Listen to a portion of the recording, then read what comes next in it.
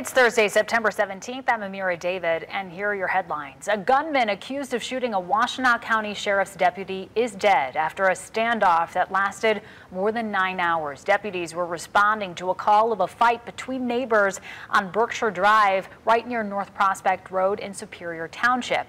That's when the suspects fired shots, hitting a deputy. We've learned the deputy has been released from the hospital and is expected to recover. A teenager who stabbed another student to death in Mount Clemens will spend at least 27 years in prison. 19-year-old Tanaya Lewis pleaded no contest to first-degree murder in the killing of 16-year-old Diana Gibson. Police say it stemmed from a dispute over a boy at Warren Fitzgerald High School in 2018. The plea usually carries a life sentence without parole, but because Lewis was 17 at the time, the judge was able to choose a shorter sentence. Graduate teachers at the University of Michigan have ended their historic strike. Last night, members of the Graduate Employees Organization voted to accept the university's second offer to increase protections of students and staff amid the pandemic.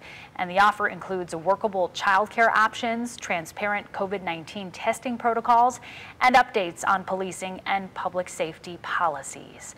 Quick check on the forecast with Kevin. Hey, Amir, this afternoon, nice and sunny, but a cool day with a high of only 67 degrees, and the real cold air is going to be moving in tomorrow and tomorrow night. So tonight will be in the mid-40s, tomorrow 62, lows in the lower 40s Saturday morning. Could be frost in some of the suburbs. We'll warm up back to the 70s next week.